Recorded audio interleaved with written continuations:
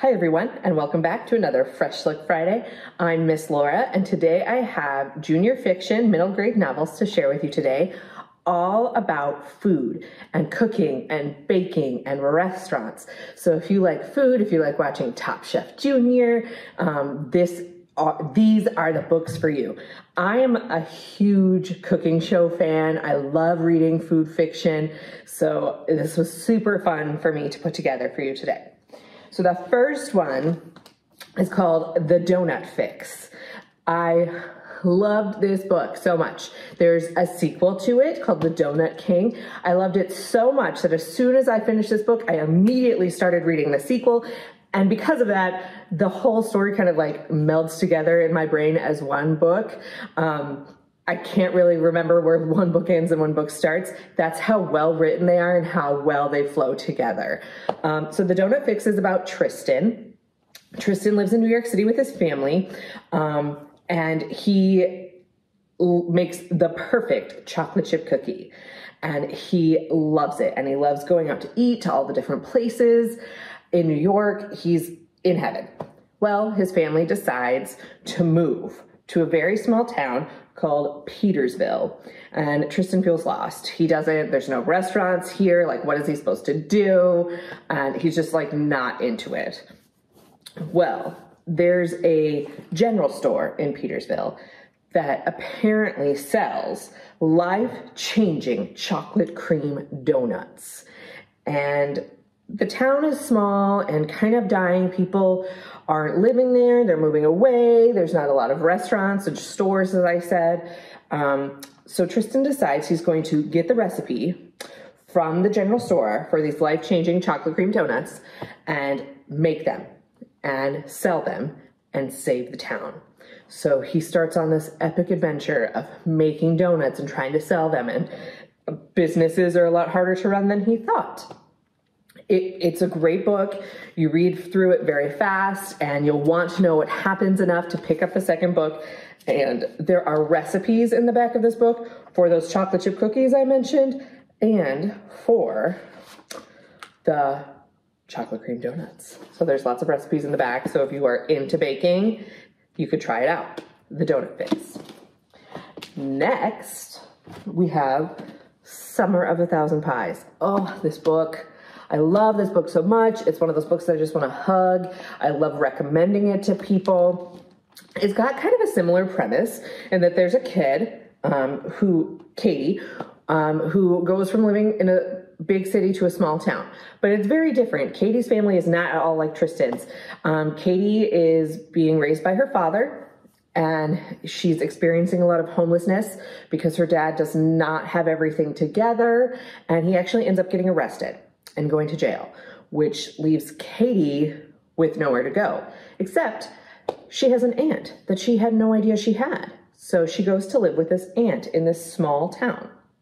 So for the very first time in her life that she can remember, she has someplace to live. It is safe. There's always food on the table. She does not need to worry about things getting taken away from her. She is warm. She is loved. And it's something that she loves experiencing. And she finds out that her aunt, named Shell, owns a pie shop. Now, what Katie loves to do is read cookbooks. She loves cookbooks, but she's never had the opportunity to cook or bake because she's been experiencing a lot of homelessness in her life. Aunt Shell gives her that opportunity. The two of them share a love for the Great British Bake Off. They watch that together, so if you like that show, you'll definitely love this book. And then Shell encourages her to start baking and challenges her to bake 1,000 pies before the summer is over. So that is exactly what Katie is going to do.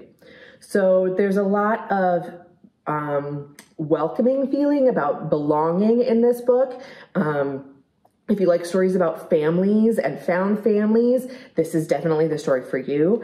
Again, if you like the Great British Bake Off, I'd pick this up. It's a great realistic read, and the back again has all of Katie's recipes and pie recipes. So you can always challenge yourself to make a pie at the end. The Summer of a Thousand Pies. Next, we have Honestly, Elliott. This is a brand new book. I read it before it was published. I really, really enjoyed it. So Elliott has a lot of issues, and he feels alone a lot of the time and misunderstood a lot of the time. He has ADHD, and he really struggles with figuring that out and trying to go through life without it running his life. He is really lonely. His parents are divorced, but they're both remarried. His dad and his new wife just found out that they're pregnant. So Elliott's going to get a new little brother or sister, and this is just like all a lot for him to process. He doesn't really listen well in school. It's hard for him to concentrate.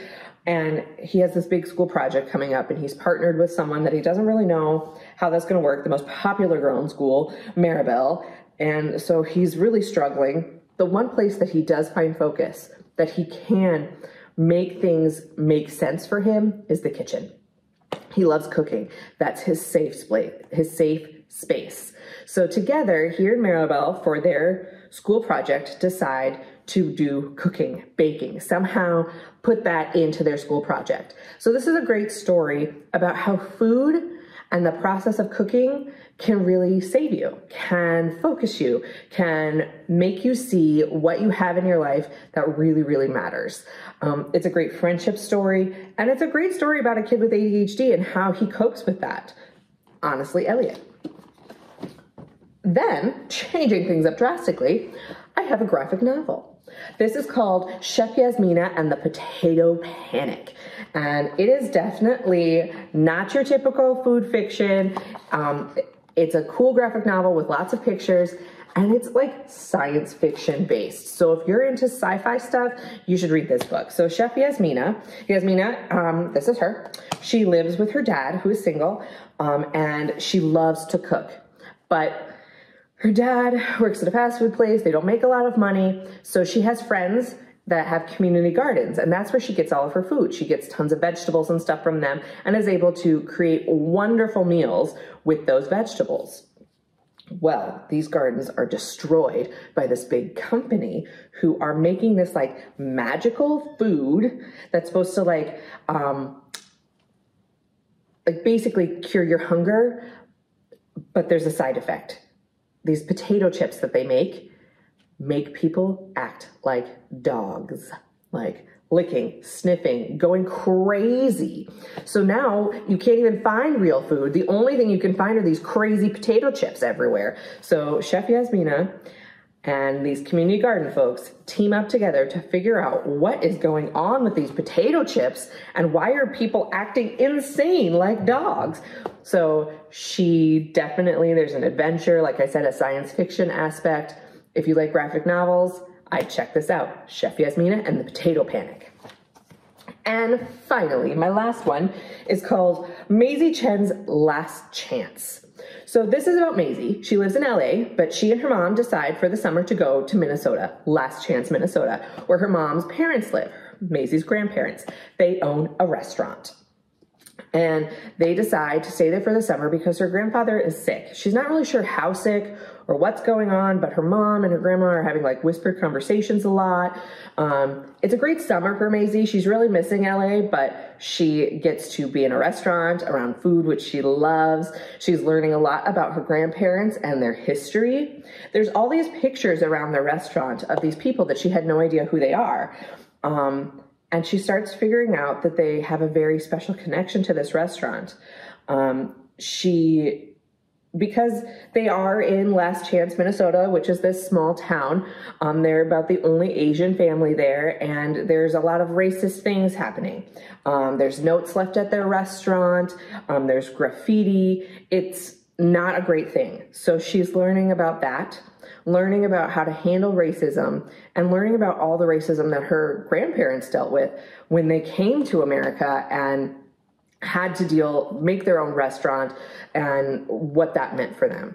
So it's a cool book about the ins and outs of running a restaurant. It's a cool generational story about grandparents and kids and learning about the history of your family. So there's a little bit of historical fiction tossed into this as well. I really, really enjoyed it. Maizy Chen's Last Chance. And that's all I have for you today. I hope there's something here that you really like. If nothing appeals to you, come on in. I am bound and determined to find a book that's perfect for you. So hopefully I'll see you soon. Bye.